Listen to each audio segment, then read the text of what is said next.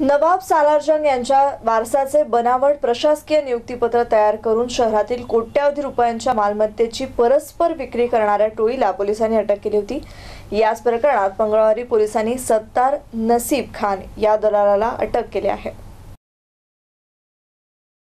शहरातील सालारजंग यांच्या जमिनीची बनावट कागदपत्रांच्या आधारे विक्री करण्यात येत असल्याची तक्रार वारस मीर महमूद अली यांनी पोलिसात केली होती।